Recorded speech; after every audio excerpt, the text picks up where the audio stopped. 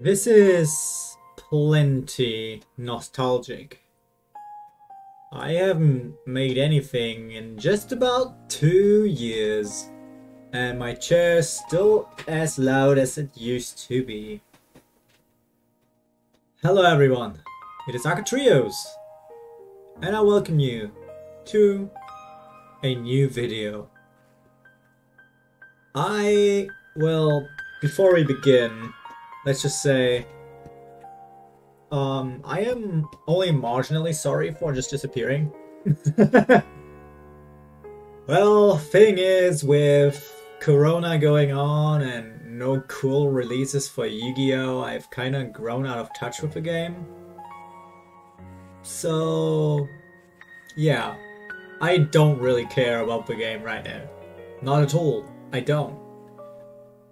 However, if I do get to play in real life again and get back the spark in the future, yeah, I might play that again.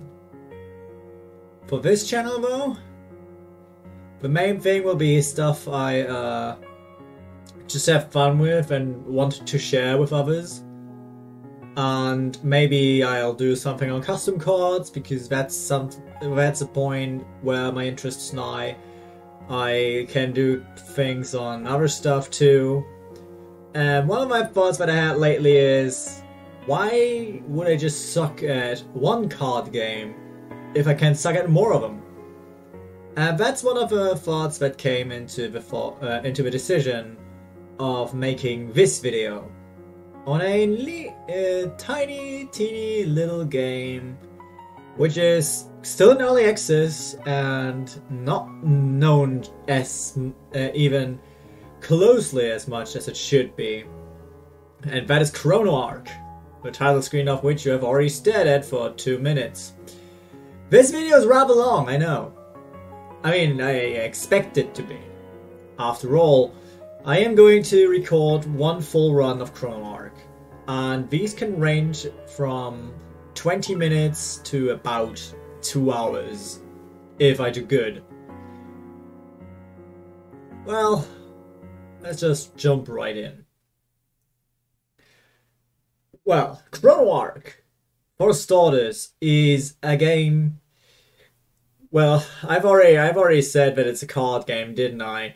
Technically, it's a deck building roguelike, which is one genre that had a lot of installations over the recent years. It's been a genre with a lot of popularity gain in the recent years.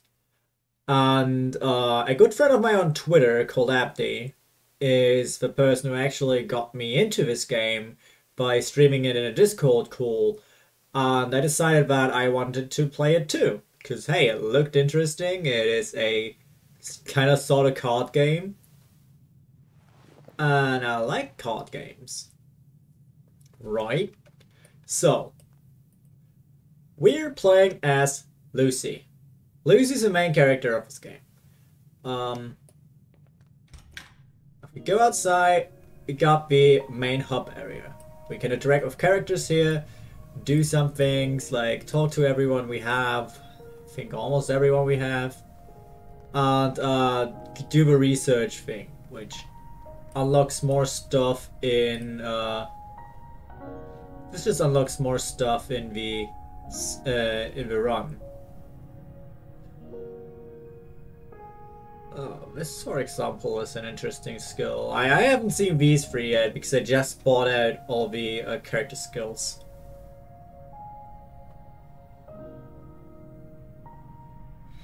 This sure is interesting.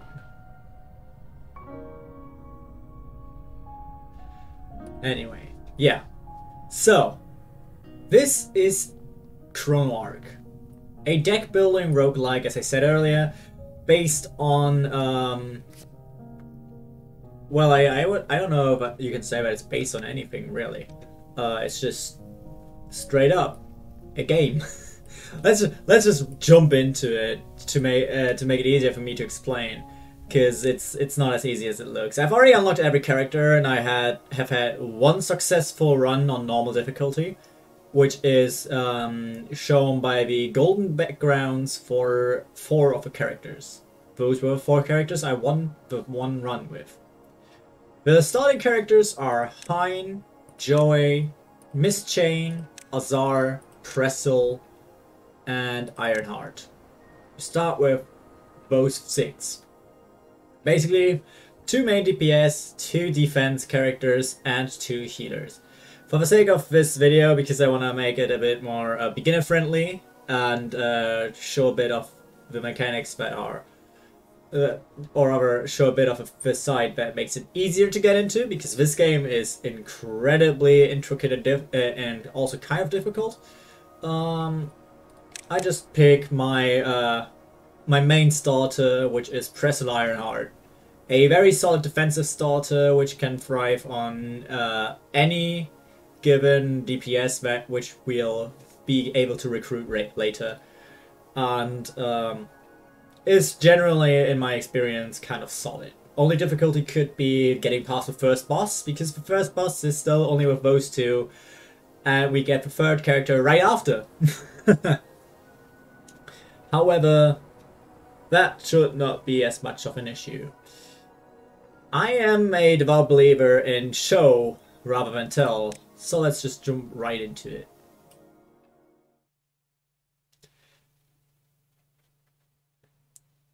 This could take a little while because my PC is because my technology is not on the strongest side, but hey, it went rather well. As you can see, I am booting this run up in expert difficulty. This is also partially for me to see just how much more difficult it is. I have only done 1 expert difficulty run so far, which I think lost the 4th boss. That was yesterday, but my memory is really bad. And also for the sake of having a chance to make the video a little bit shorter. We're 7 minutes into the video and I've just gone right into the first area. Now, on tab there's a menu and we can get a look at some of the things that are going on. We have 2 characters, Pressel and Ironheart, just over there. We can click on them to go to their menus, and there you see available skills, which is 4, 2 basic attacks and 2 basic heals for Pressel, 1 fixed ability that is also a basic heal, which costs 1. Got a level up screen which we cannot access yet because we don't have the resources for that, and all that jazz. I'll get to the passive abilities when we unlock them. And yeah, basically these are the cards we have in our deck so far. The starting cards is basic cards. Ironheart has 2 attacks, 1 heal and 1 protect, and 1 more attack for the basic, for the fixed. Basically, fixed abilities are abilities we are always having access to. They have a 2-turn cooldown after being used on expert difficulty. And they also cost 1 more because they're fixed, but at least we don't have to draw them, which is very important. So we have skills for those 2 characters, and we also have Lucy's skills. Lucy is the main character, basically the character we are controlling. Right now she has 1 skill, and via add card draw we can add more skills to our repertoire, and via increase max mana we increase our max mana. Currently our max mana is 3, as implied on here. And that is basically the basics of a menu. Right over here we see our item bar.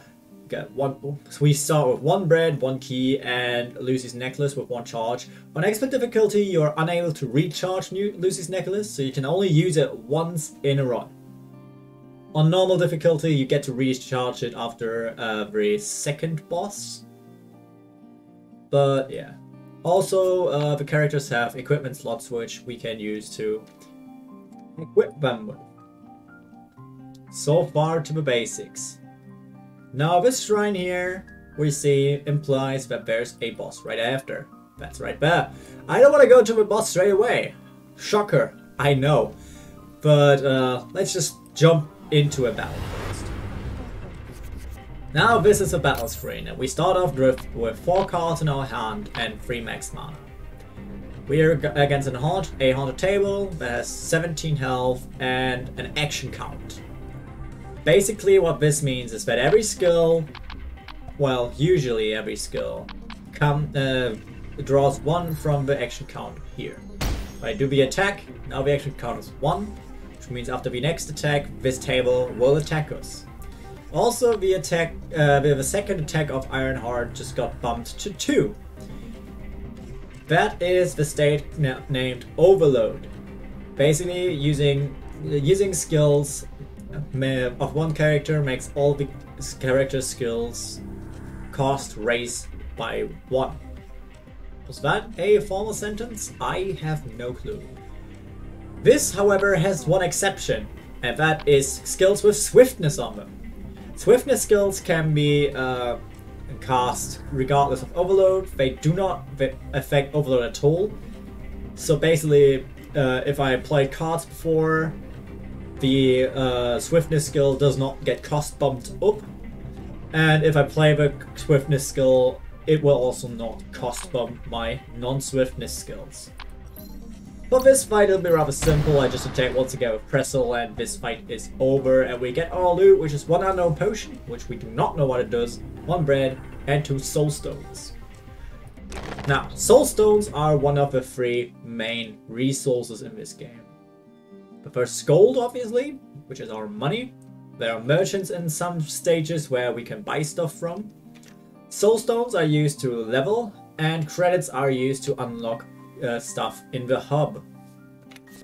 Now that we have 2 soul stones, which is what we require to level up one of our characters to level 2, we can do as such. And for this moment in time, I would like to level Ironheart, which gives him access to his own passive, which is in his case Over Barrier.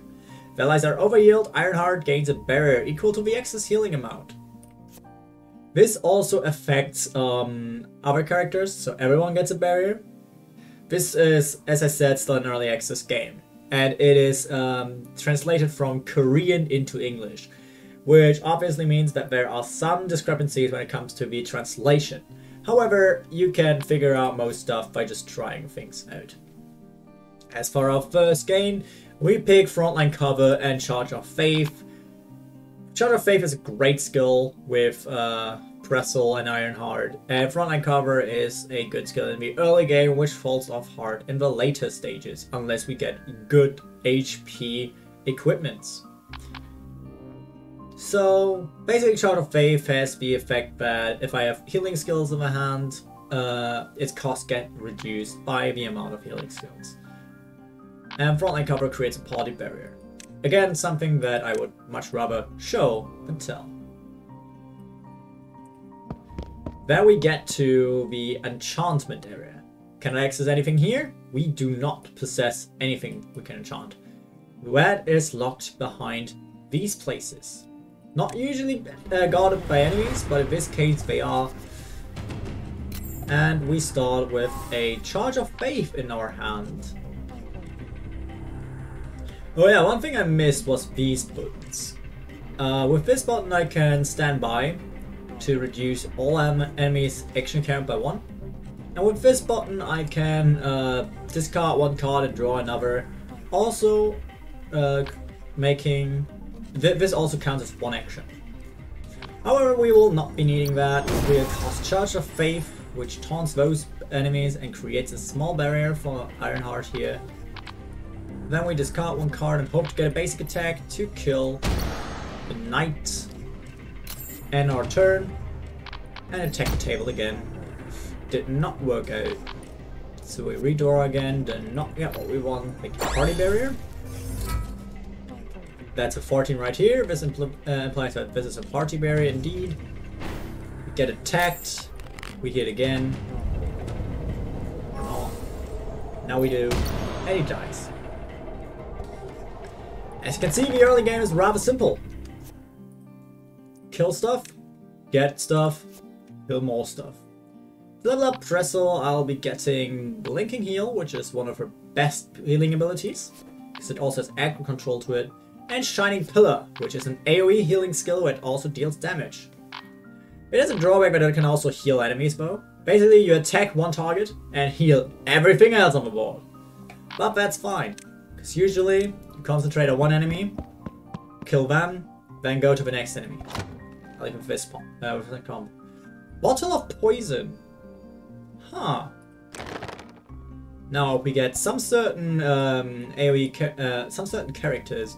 This could be extremely good. I'm thinking Charon, but we'll see.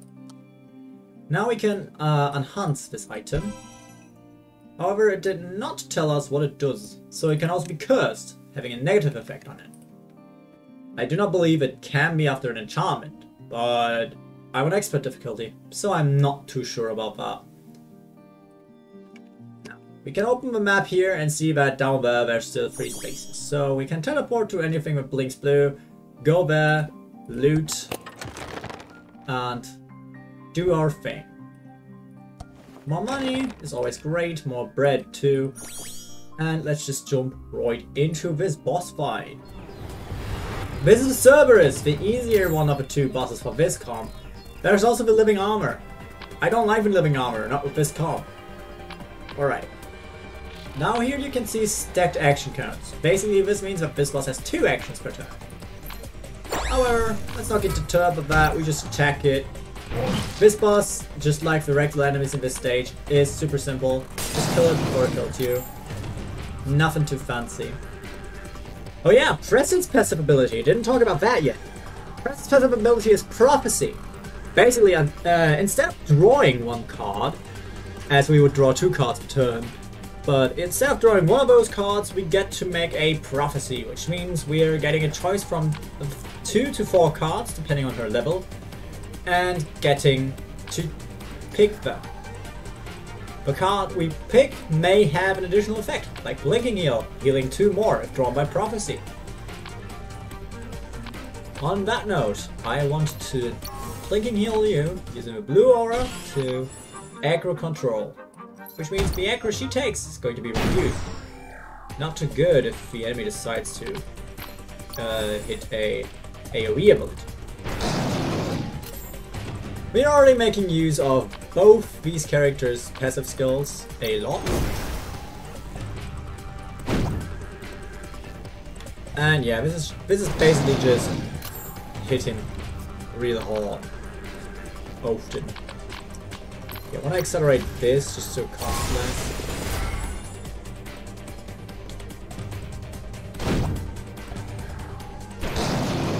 You might have noticed that we have green bar and red bar. Green bar is also known as the health bar, or rather the healing gauge. Basically, if we heal within the healing gauge, our heals are stronger. If we heal outside our healing gauge, the heals are worse. Which means that I should heal Pressel really hecking fast. So gaining a barrier for it. But yeah. Again, this boss fight is hella simple. Now there's Black Fog, which means we take damage at the end of a turn. Not so nice.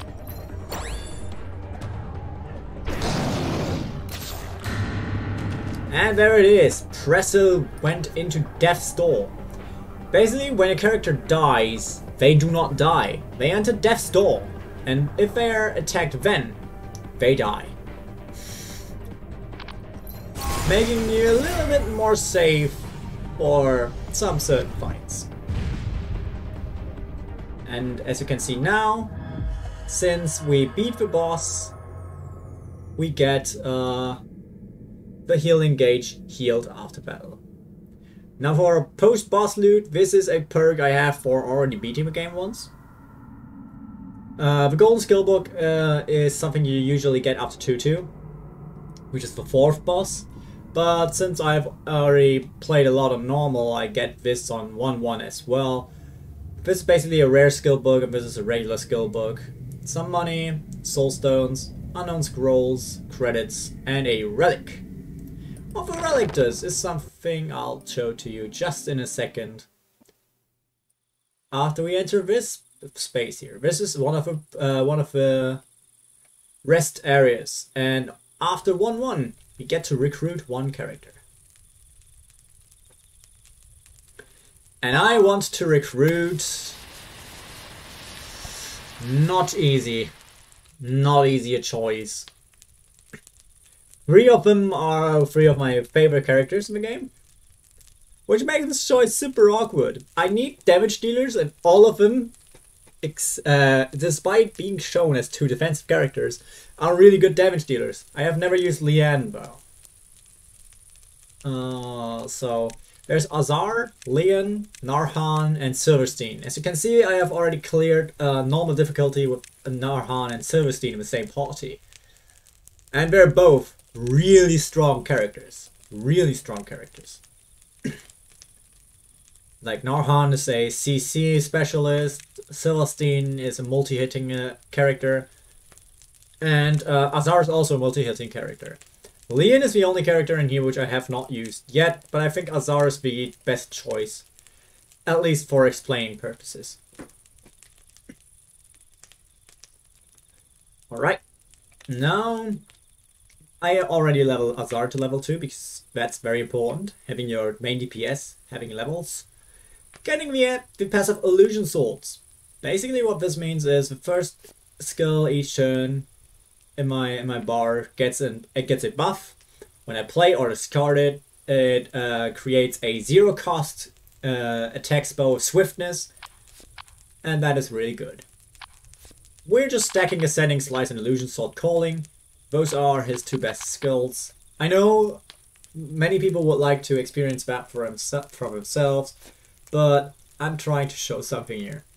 Okay. Now, Dancing Sword seems pretty good. Guardian Angel is something I already know, that's decent. Like, it is a really good single target heal. But Dancing Sword is something I want to try. And when we get here, put the Dark Moonlight in this box. This is the relic stand. Relics are things we can get in boss fights. We can place them in relic stands, and they give their buff individually. So this does, or rather, this grants us debuff resistance, 50% of it, and free evade, which is incredibly good because we don't want to get debuffed. Look at this debuff resistance. I like that. This is neat. There's also a combo attack skill book, but combo attack is pretty bad, so let's not use it. Now let's get to 2-2. And we're slowly getting into territory that I do not have to explain a lot anymore. Now at this point the game tells us that our max mana is low and we can bump it, and that we only have one card skill. That is fine. Like, it is fine for me personally to go this route, because having level 2 on my characters makes the fights easier than just having one extra mana.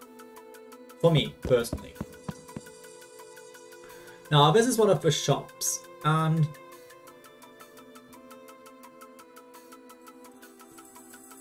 I don't want to use this. This can be extremely good, but I don't want to use this because this is something you unlock later. So I take both keys of a skill book, I think. What does Hasty Heal do? Oh no, it discards a random skill. What does Reckless Charge do? It costs 3, so I don't care. And to Unknown Scrolls, I prefer not to speak.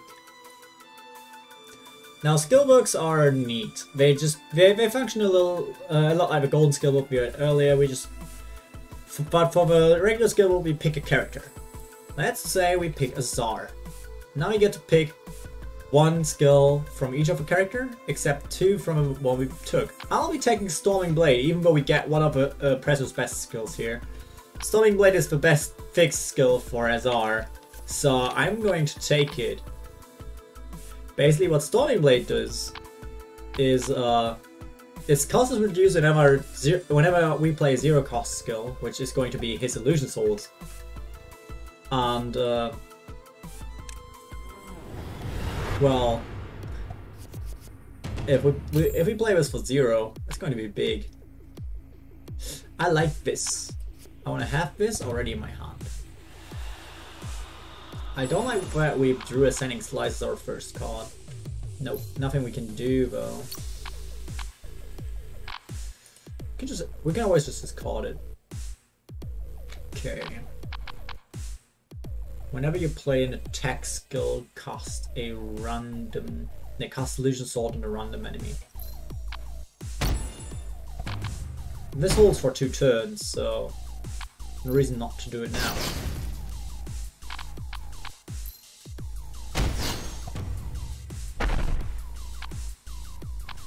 Healing Azar. Going to the next turn. And now we go for the full potential of this skill.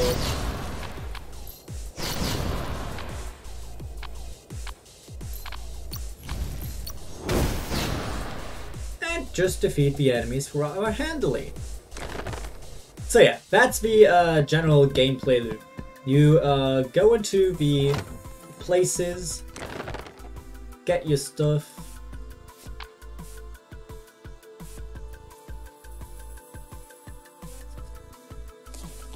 and that's gone. I randomly clicked on a scroll, it was a lifting scroll, and the negative effects are gone. So this is just a good place for Iron Heart. Less damage for a tank. I take it. So yeah, you explore your areas, try to set up for the bosses, which is of course easier if you already know where who the bosses can be, and well, that's certainly everything. Now there's this artifact. You can use it to basically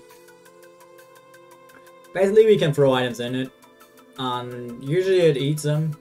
Sometimes we get something out of it. I usually just dump some stuff in it because honestly I can't be bothered to identify all potions.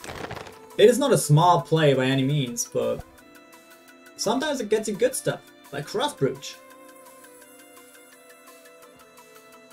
I mean, it's 10% armor and 20% weakening resist. To Ironheart you go? Actually, no. I want this on Ironheart. This adds critical chance, but relieves critical damage. Oh, that's not good at all. But I keep it for the case where we can find it, for the world that we find a forge in, maybe.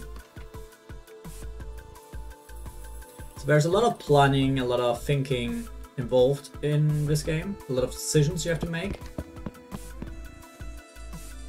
Which character to take, what to give them. Like I'll be giving Azar 2 free attack, of course.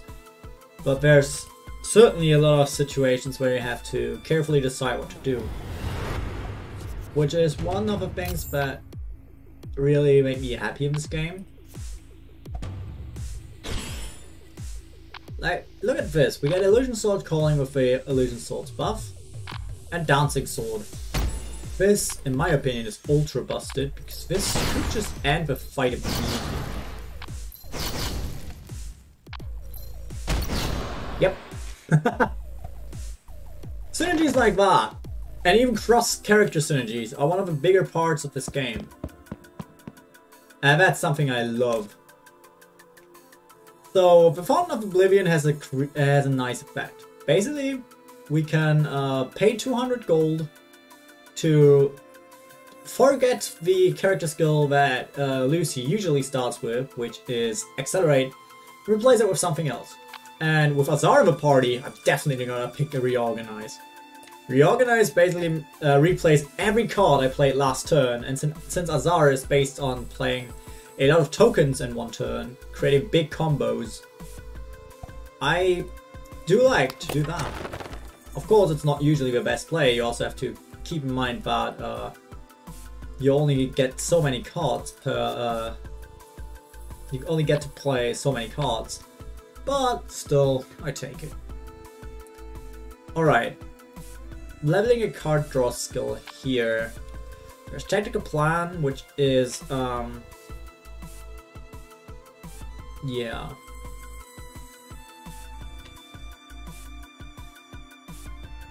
It's okay, but I don't like it.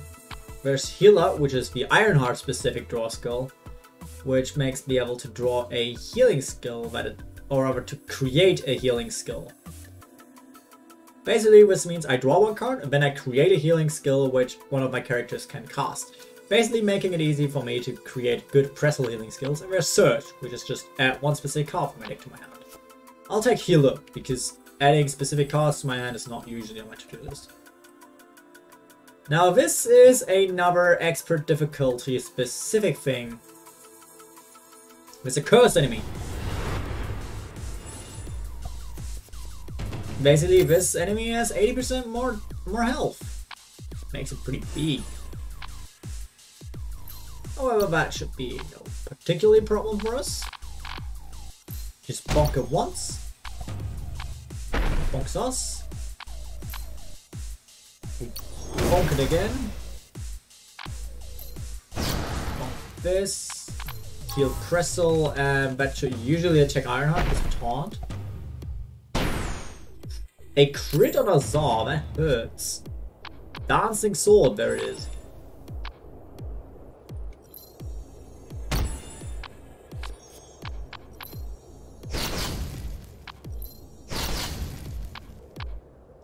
It costs 3, which is a bit too much. Nice. And that should be... Yep.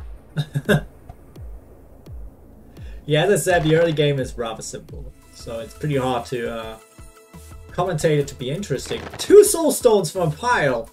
Damn, son! Damn! Which means I can level up 2 more characters. Let's level up Azar once more, so we can get another Setting Slice, in this case. Really good skill.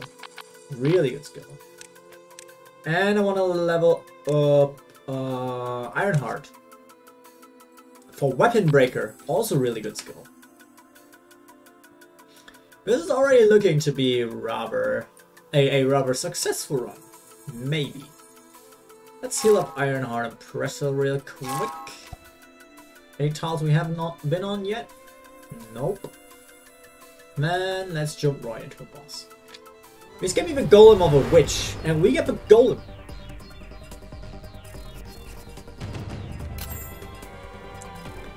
This is a busted opener. I did not intend to play this card, but I think I can manage to do it. We start with Frontline Cover, creating 1 Illusion Sword.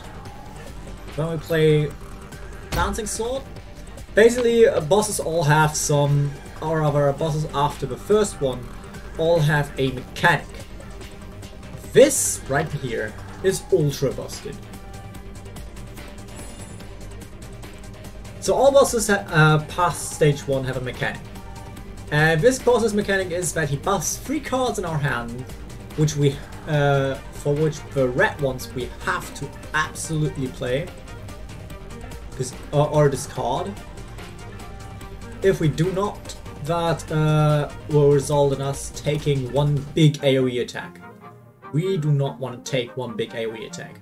And the blue one is a beneficial buff, which creates a skill from one of our allies, but with 1 less cost. As we can see, a 0 cost Illusion Sword's Calling came to our hand after we played for 1 cost. Or we also have 1 cost 1. So, we are in this scenario right here, and we just hit in a lot of times. Also against this enemy in particular, I like having less cards in my hand. Because it means that I can avoid having 2 Shatter modules in my hand.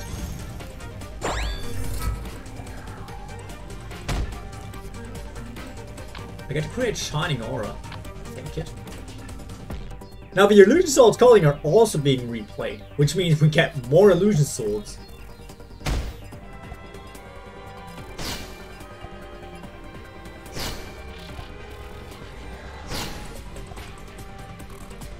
So this does not proc the double attack, which is good to know. Alright, but you take this. You take this. No, this is a critical heal. Storming Blades. And more damage. More damage. More damage. More damage. And even more damage. We could exchange this for a chance to get a good card. Actually, this card is getting discarded anyway. Okay. Now Pressel is stunned. I don't like Pressel being stunned. Actually, I don't think I care. So just one. Yep, that was Golem. Massive. Yeah, that was a big reorganize over there. We get another relic. Every 3 turns, apply enhanced module to... Whoa! This could be pretty good. This could be pretty good. It's only every 3 turns, but it's an enhanced module, which means I can create even more skills. Which is good in boss fights for sure. Gotta see how that works. Some more stuff over here, over there. I take it. I'm not gonna hold on to the skill book. Shining Aura really do be the best skill in this situation. Huh. Basically, Shining Aura is a 1 cost that makes all 0 cost cards crit. Pretty simple. Pretty effective. Let's level Pressel to 3. Already have 1 Shining Pillar. Healing Call is really good and Double Heal is really good. We're gonna take Double Heal here. We kind of prefer Healing Coil. Now I can spend 4 gold to get another skill. Healing Coil. That's also something I unlocked earlier, rather early. You can upgrade your these things to give you that. And let's put our second relic into the stance. Pretty interested in what that does. Now this area is quite the new killer, and it is rather brutal. I'm looking forward to seeing what it'll bring for me in this room. Medkit, don't need. I take 1 key and 1 close. Let's see if we can get something for him. Or an illusion sword calling. Yeah. What are our skills so far? The worst one on here is the Shining Aura, which is still good, mind you. This is the Forge. Basically, I can forge an equipment, reforge 2 equipments to something else, or reforge an equipment with a golden apple. Getting golden apples is not that easy. Let me tell you that. Since I want to keep a bottle of poison, because maybe we still get Charon after this stage. So I want to hold on to that for now. Charon or some other characters with pain debuffs really benefit from that thing, because it is cost reduction, and I do enjoy some cost reduction.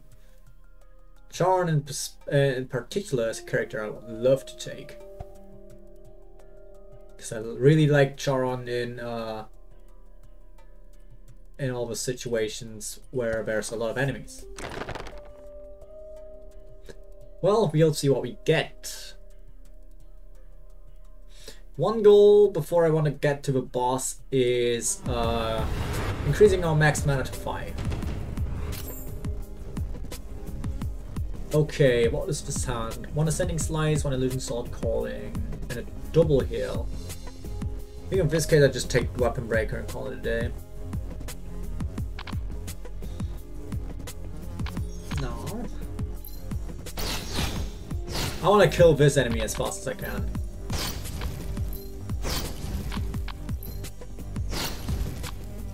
Because it applies broken. And honestly, I do not wish to be broken. Weapon breaker on her. She's the one that hits the second hardest.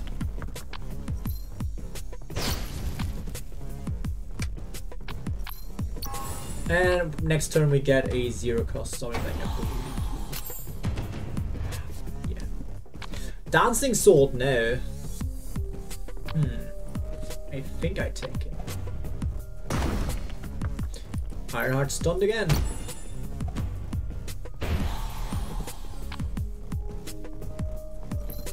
This would be overkill. This would be just enough.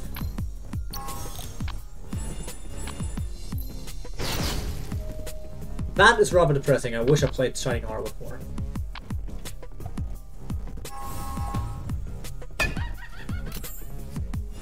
Alright.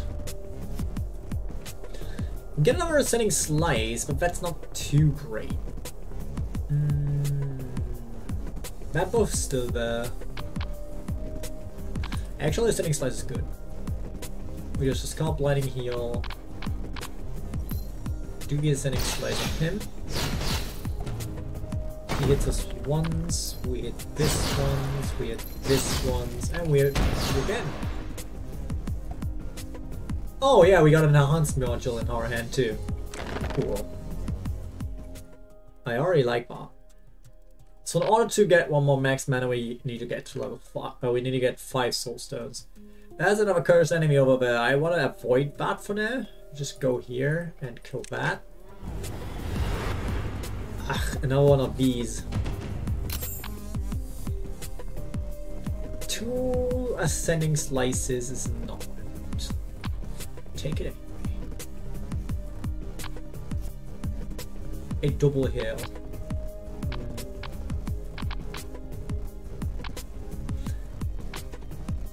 Let's ignore Taunt at least.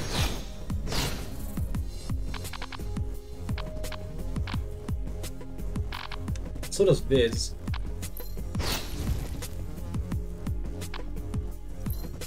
Well, can't avoid being hit.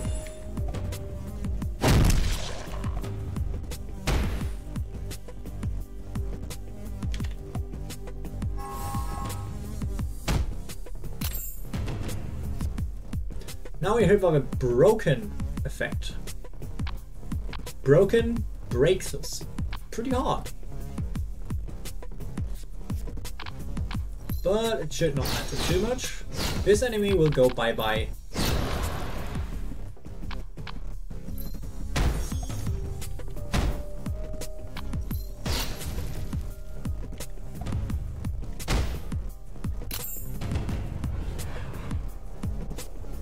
Reorganize got the buff, huh?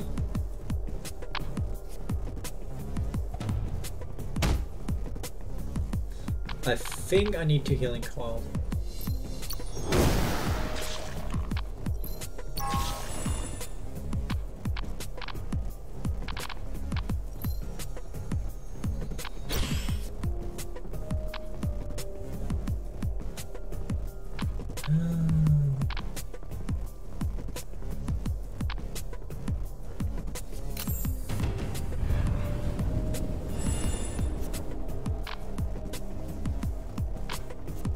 That's decent.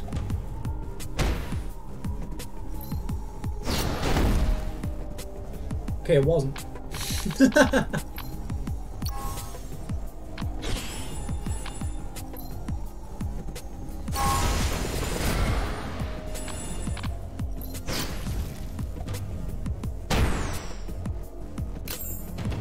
These mice are pretty strong. Okay, I have to finish this battle really fast.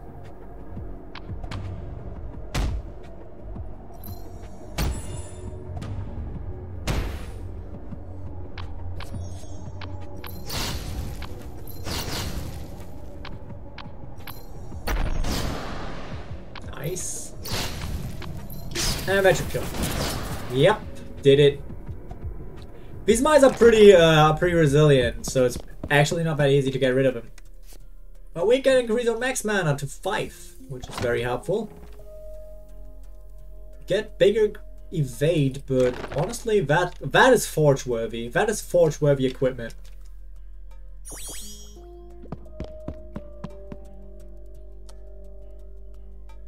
Together with Cross Brooch, we get an Ankh.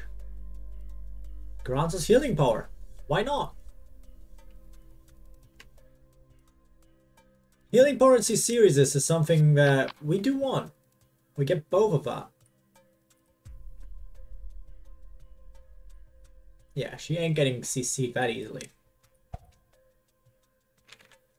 Okay, there's still a boss over there, and the fight over here. I want to see what the fight has to offer. If there's a chapel, we can still get on. That's another key. Oh no.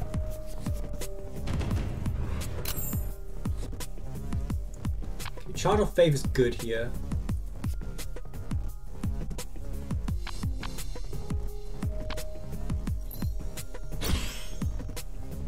Get Weapon Breaker for 0, I take it.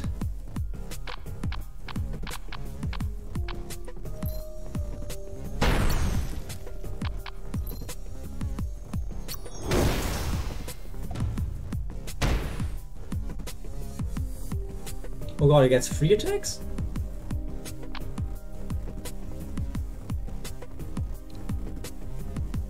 Oh. No, it only gets 1.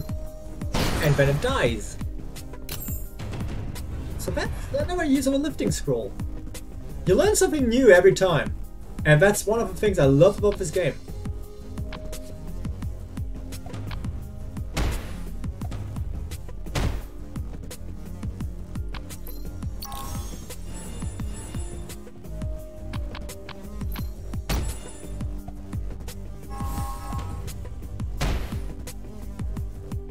Okay, balloons are calling. A condescending slice here, which is sad.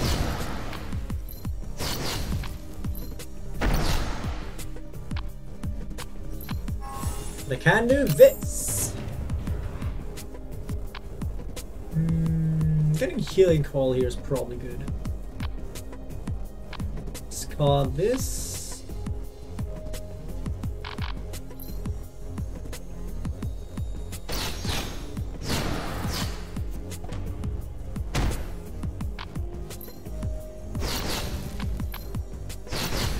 Take this one and then kill this one. Yep, I'm feeling this. I'm feeling this party a lot. Dancing Sword was probably the right call here. There's another plot for this. We get the second key, which we didn't get earlier. Because now I do have a money too.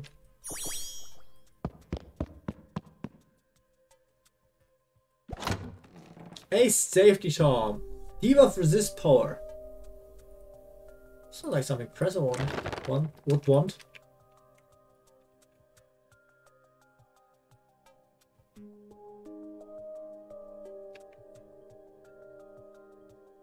And now all that's left is the boss of the stage. This is going to be another easy boss, so I am not too worried. Also, we just got 2 free mana.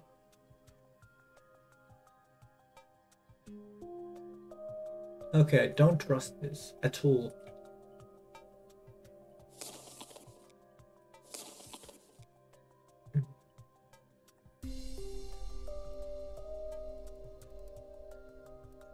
Oh.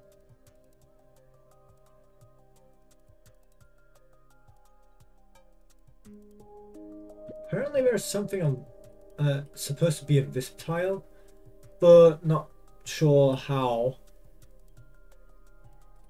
Oh yeah, that's the scroll I don't trust. What's this? Another scroll I don't trust. One of these could be an enchanting scroll, the other one would be a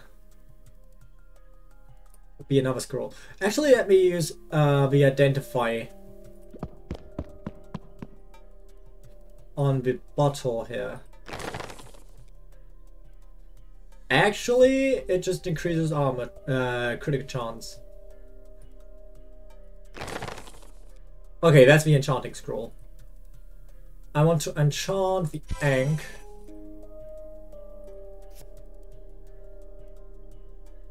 -1 healing power. Okay, let's just do it again. Basically overriding the old enchantment. Paint resist. That's good. Which means she might not die if hit in death's door. I think I want one more card draw.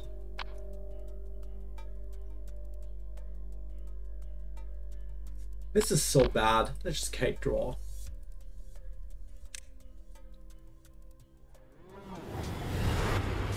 Okay, it's a Joker.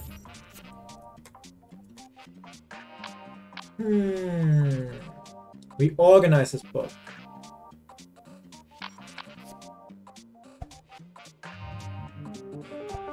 The Joker is actually bad news. He counters as Czar.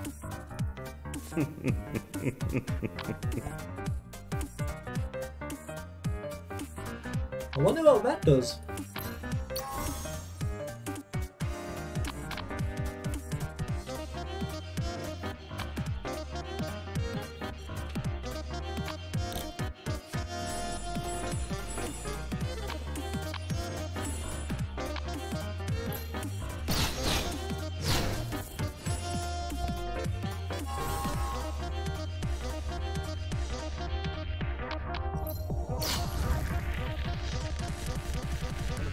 I have to cheat a little bit to get out of this stun situation.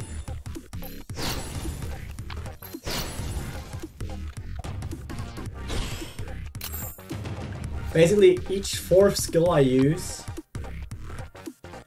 Why am I getting 4 options? She's level 3, isn't she? Oh, double heal!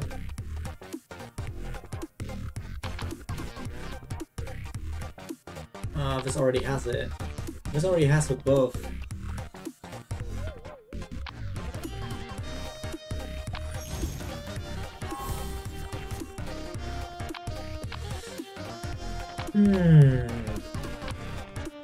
This is the enchant thing, by the way. Because we replicate the whole skill, we also replicate the buffs it had.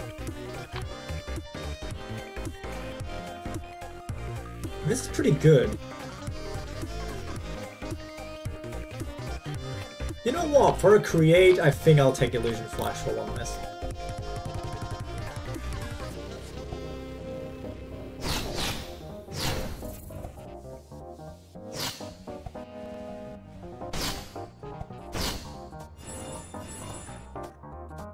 Okay.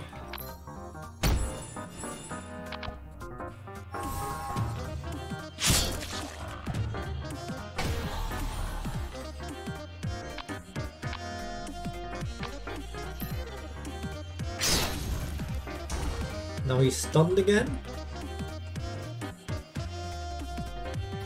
We remove that stun.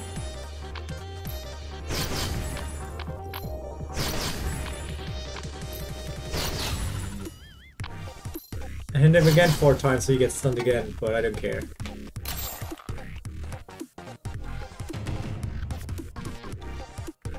Okay, he's no longer stunned, but we are encountering a different kind of problem.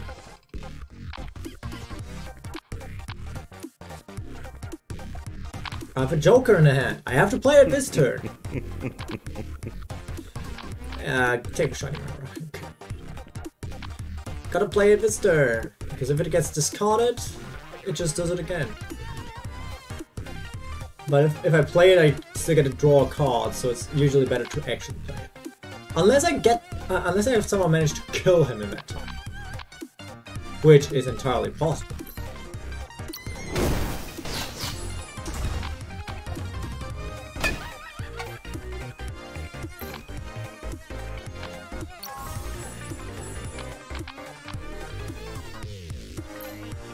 I think I do actually kill him in that time?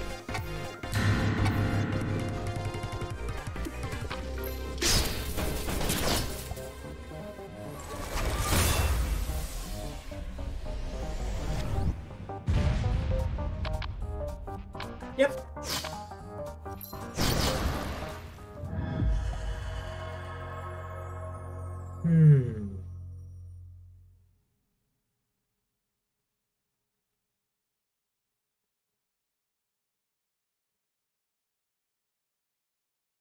Okay. I want to try this because I am not sure I understand what it does.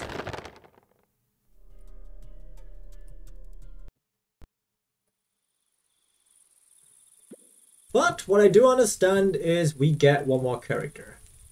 I do like me some more characters. Okay. We get Miss Jane, Sis, Hein, or Leon. This is a difficult choice. This is an insanely difficult choice. Sis is a really good aggressive support. She gets to throw around a doll every time and the doll hits one more time. Which is usually a small bit damage, but it's actually helpful. Also, having another healer around will make Ironheart's Charge of Faith better.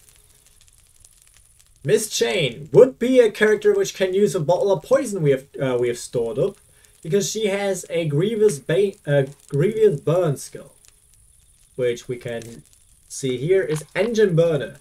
Having this only costs 1, while inflicting a grievous burn will be pretty good. However, that is also actually not the only one, or yeah, it's not the. There's also Fire Ground, which would cost 0, and we get actually quite a lot of leverage with this. She has quite a few skills that can inflict grievous burn. Then there's Hein, an incredibly potent attacker. Not Charon CC kind of attacker, but he is actually a very good physical attack. Basically, what he does is he attacks multiple enemies with his with his passive ability, which is Madness. Which when it kills an enemy, it uses the skill that killed on another enemy, and most of his skills are based on. Why can't I see this? I've already used that once. Anyway. Most of the skills are making the enemies weaker and just hit really hard. Sadly, it doesn't offer any good CC or other any good ailment, which is kind of a bummer because, well, we could use that, but he is extremely potent. And then there's Leon. I have not yet used Leon, but apparently Leon is a pretty decent parry kind of character. Well, I don't know how to use Leon. Do I want to try Leon or not? It's the question I'm asking myself right now. Honestly, I don't know. Do I?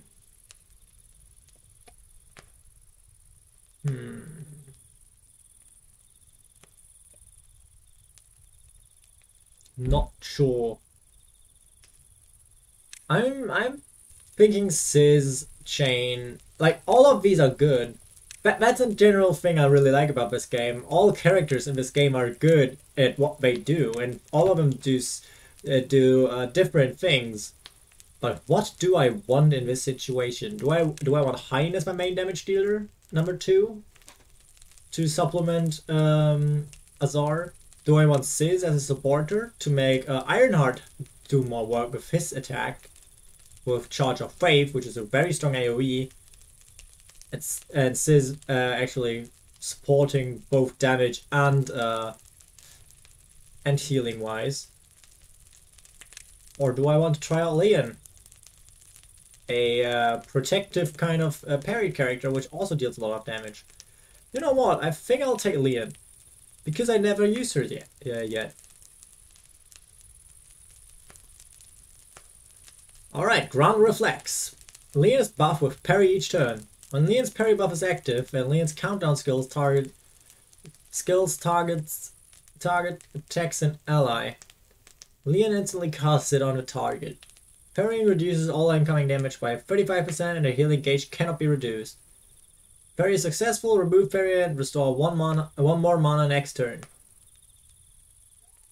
Sounds good. This obviously means she'll have a lot of countdown attacks. Okay.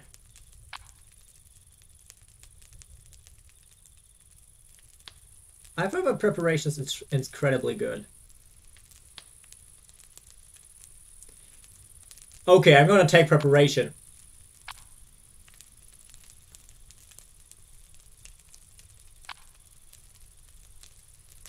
This is a stun. And this is an ignore armor, so this deals crazy damage. I think I'm gonna take a second preparation though.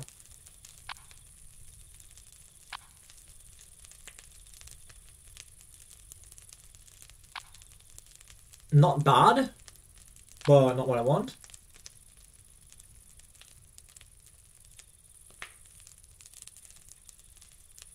Interesting, but I think I'll take an actual counter skill here. Now I can also use a skill book on Leon. Okay,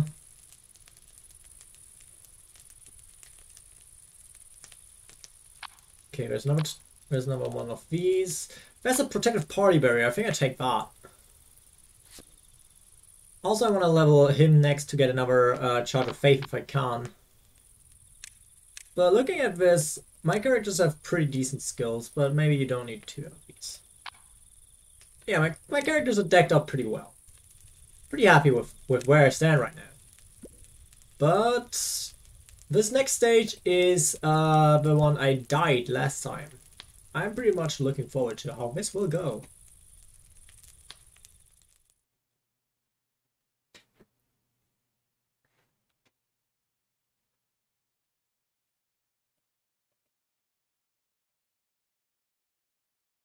Okay. Also, since this is not only an armor thing, I'll just give it to Leon.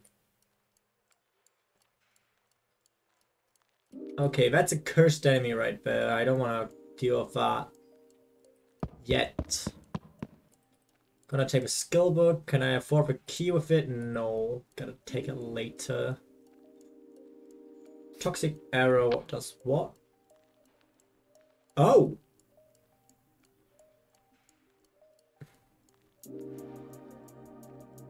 But it also inflicts the same thing to yourself. For 2? Nah. Definitely gonna take a skill book though. With him, is there a Charge of Faith? No, there's high energy emission, which is really good. Stunning Smite was the stun thing, right? I think I want that.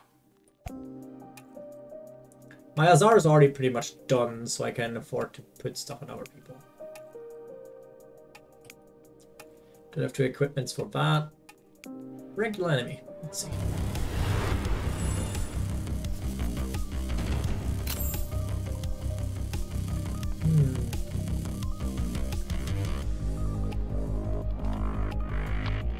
No use for increased morale this turn and get protected. Okay.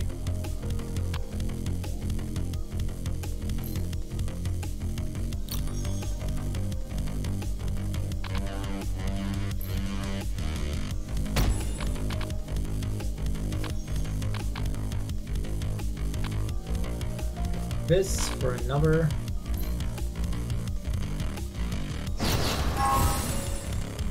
I take the heal of course.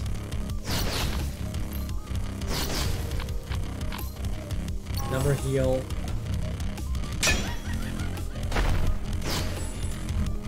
Nice. And next turn we have 1 more mana, which is great.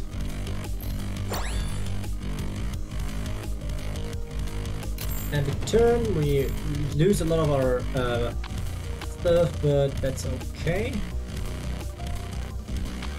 I think I'm gonna take drop down slash here.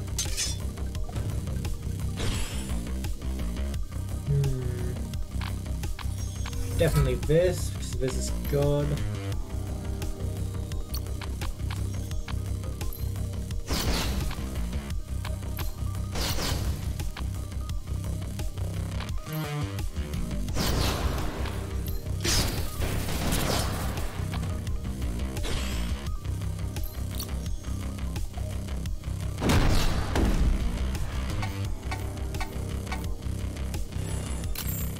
Well, I did not expect there to be more enemies.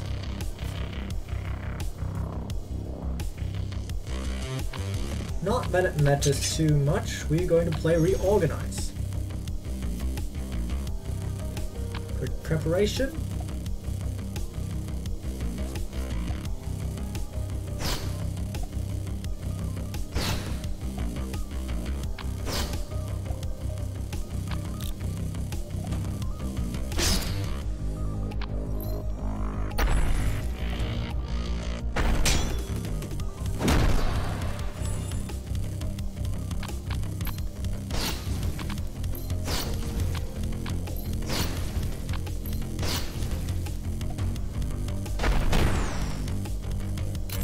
Yeah, the barrier is really doing the work here.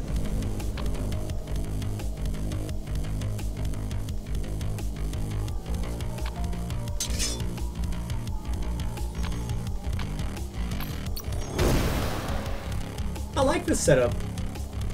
I like Leon. Preparation is good.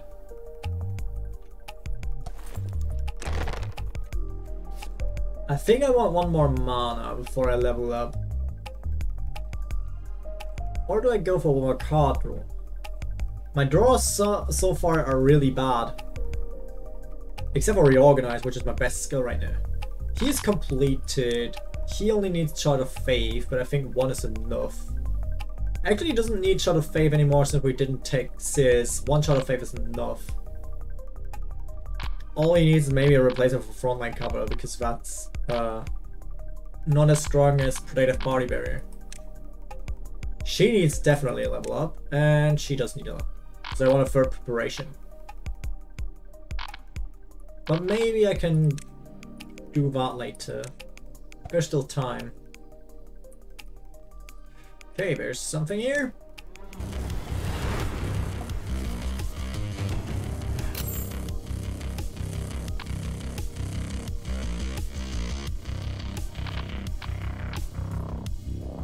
I think I'll take this.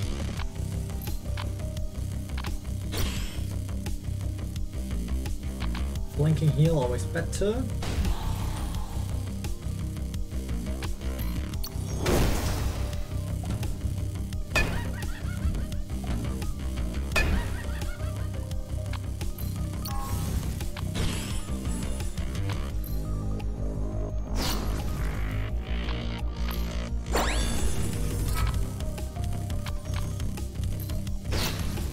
And already killed one of the enemies.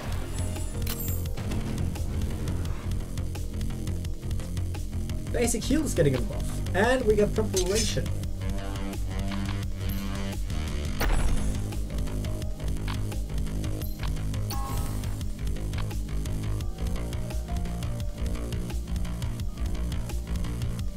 Exclude means that after I use the card it's getting banished basically. So I'm not too sure what to do of this.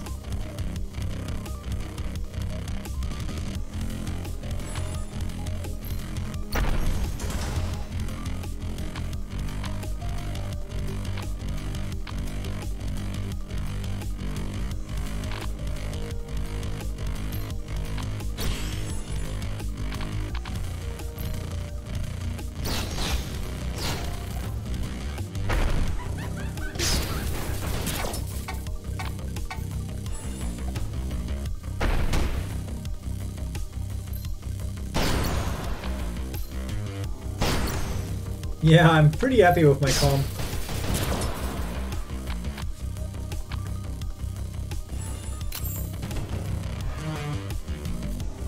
Man, this is pretty strong.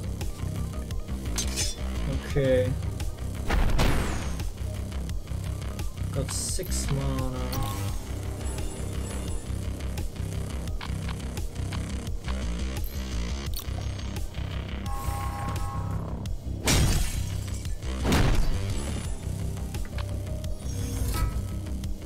Another protect.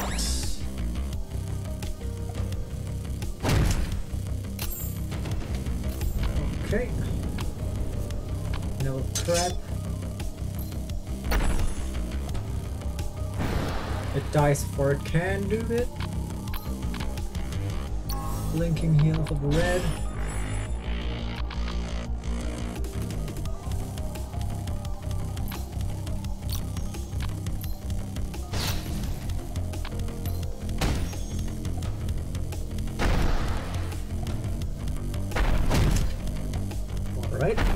It gets hit too and it gets stunned. Man, this is just too strong.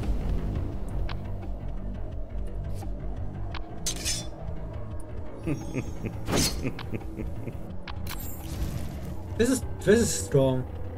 This is just strong. I love it.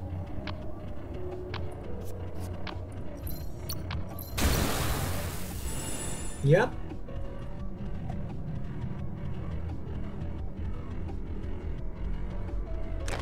My party is pretty decent, but that doesn't mean I'm going to kill the next boss by any means.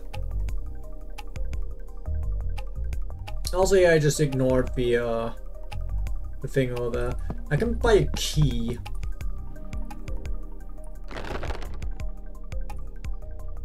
Let's see if a cursed enemy over here is. Do I have a lifting scroll on me? Nah, search.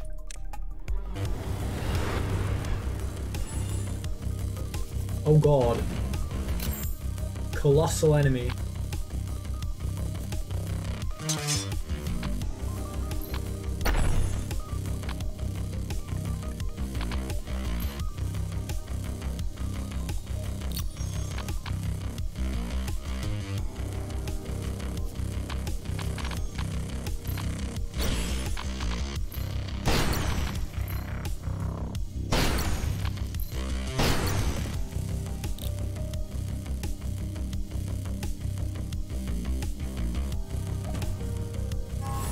Okay.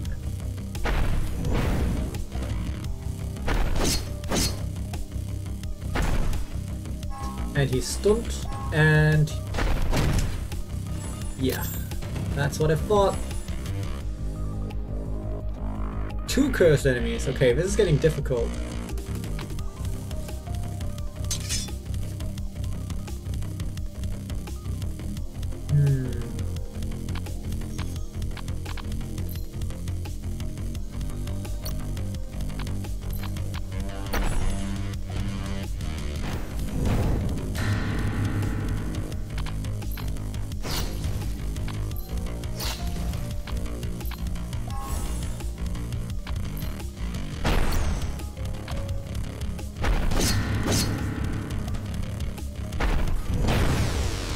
Okay.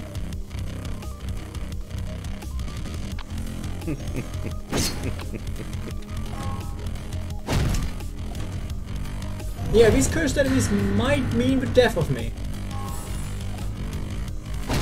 Yep, that's game over.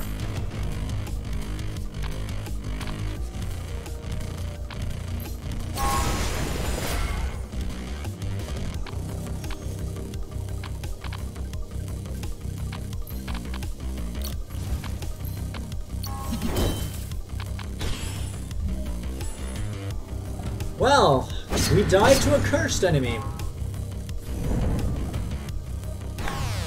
And a combination of an AoE mage, which I couldn't kill. But hey, this has been a run. And I've played on expert specifically to try this out. And I'm sorry that the commentary was kind of gone at the end, but I told you I don't know if I told you, but I'm not kind of good at this thing. I don't mind though. I had fun.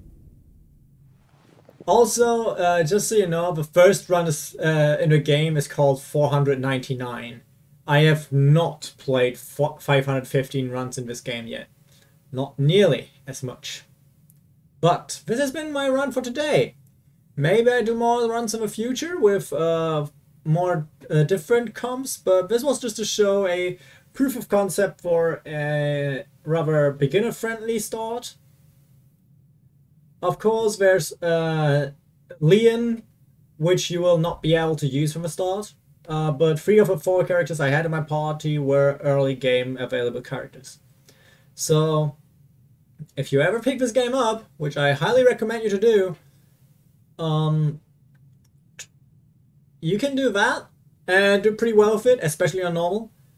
And I hope to may have inspired you to check out a game you otherwise would not have. If you have been here for all this time, thank you very much for watching. And if not, well, you won't even hear these words I'm about to say, so I'm just not gonna say them. At any rate, I hope you're having a good time. Stay Raven. Bye-bye.